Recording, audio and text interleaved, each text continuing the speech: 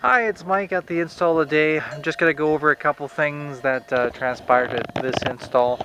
Originally the satellite dish was located on a pole near the cows here, and because of the trailer, there's really not any location on the trailer itself to attach to.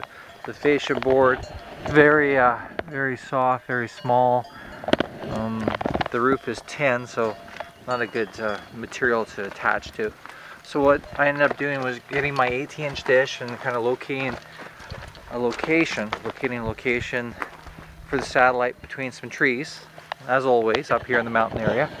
And I ended up placing the dish over here on the entranceway by the patio door. And I'm shooting through the trees. Real quickly, on the dish itself, I'll show you up close here. I ended up tying into the structure of the roof to ensure that the dish is not just on the 1x6 material, but it's actually tied into some of the structural wood. And then I just came around the lower part of the deck with a cable. The other Canadian satellite dish actually went through this hole, and that's what the customer wanted, so that's the point of entry. Siliconed it, sealed it, and that's it. And here we are in nature on a nice spring